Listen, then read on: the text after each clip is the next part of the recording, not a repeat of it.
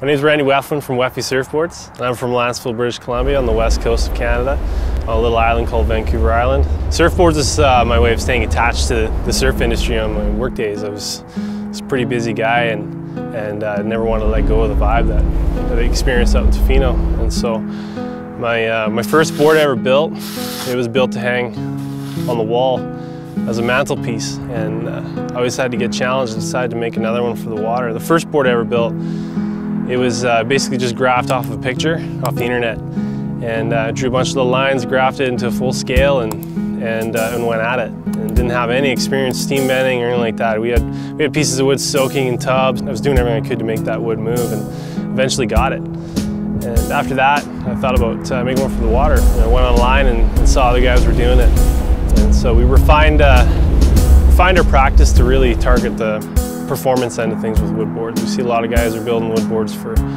cruising on and stuff, but it was always a challenge of mine to start targeting that higher performance end of things with wood.